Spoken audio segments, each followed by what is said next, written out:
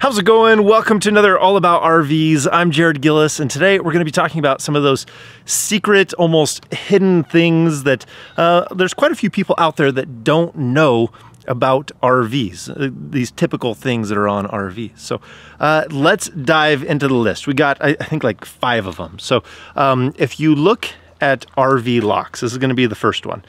You have 2 locks on your RV lock. You have the upper one that will lock the handset, and then you have the lower one that is the deadbolt. So here's the scoop on that. This top one, oftentimes you'll see like an M on it, and so that's like a master lock. So these RV dealerships, they'll have a master key that goes to like tons of these RVs, and they're able to get in and out of them quickly.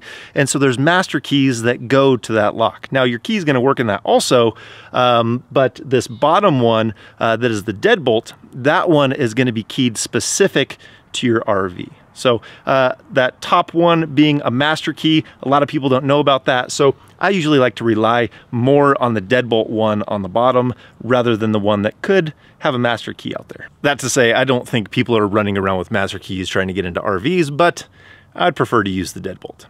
Now on to number 2. Remember, this is the one you're supposed to act surprised on.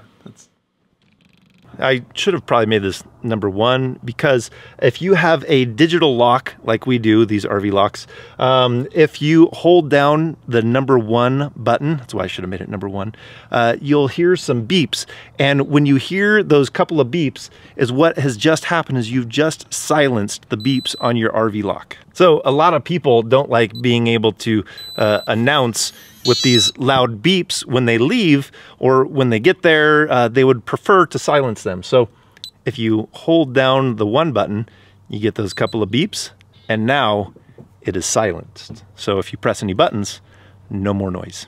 Now for number 3, which has to do with this little vent over here, which is the vent that's right above our oven. So if we're cooking and we want to turn on the vent, this is where that air comes out. What some people don't know is there's actually some tabs on this vent, so that if you release those tabs, there's a little door that will open when you turn that fan on. So if you don't release those tabs and you turn the fan on inside, you're not actually moving any air to the outside. You just have a noisy fan inside. So if you want to use this fan inside to be able to get some of that air out while you're cooking, make sure you release those tabs, and that will allow it to function properly.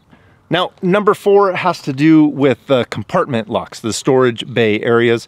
So if you have like a cylinder type of a lock on those bays, and you have this type of key, then a lot of times those are keyed alike to almost all RVs. So anybody with this key can come into your storage area. So if you're wanting to make your storage areas more secure, swapping out these locks really is pretty simple and a great idea, so that not just anybody with that key can come and open your storage bay area. I'll put a link in the description to those kind of locks in case you want to swap those out. So we got 2 more, actually, yeah, 2 more inside. Now, this one is an interesting one. So on a lot of RV fridges, they'll have this button up here that says climate control switch. So if you're wondering what that switch does, is because your fridge is trying to cool everything on the inside, there is a heat strip basically that goes around, like a heating element that goes around your doors. So if there's condensation, it will eliminate condensation so you don't get water just building up all around your fridge doors. So if you have that problem, you can flip that on and it'll help alleviate that. But if you're out there boondocking and you're not having issues with condensation, turn that off, because you don't want to be wasting energy, wasting power when you don't really need to. You don't need to put a heating element next to your door if you don't have any condensation. So that is what the climate control switch does on your fridge. Now, I know I said 5 in the beginning, so I guess we'll call this one a bonus, and this one has to do with the AC. I think more people know about this one, but you have these louvers, and if you were to open these, it's gonna dump all the cold air right here. So say your RV is extremely hot and you just wanna be able to get the core area cooled down first so that you can have something that's somewhat comfortable. You open up these louvers here so that all that air just dumps right here in the center.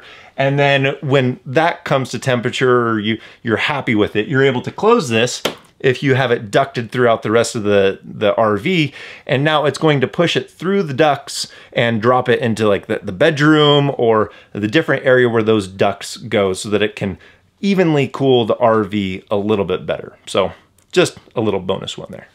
Well, hopefully at least one of those things, or maybe a few of those things, were new to you, or you haven't heard those before. Now you're let in on some of those little secret hidden things about RVs. So that's going to do it for today. So if you haven't already, hit that subscribe button. If you like this video, give it a thumbs up. And if we don't see you on the road, hopefully we'll see you in the next video.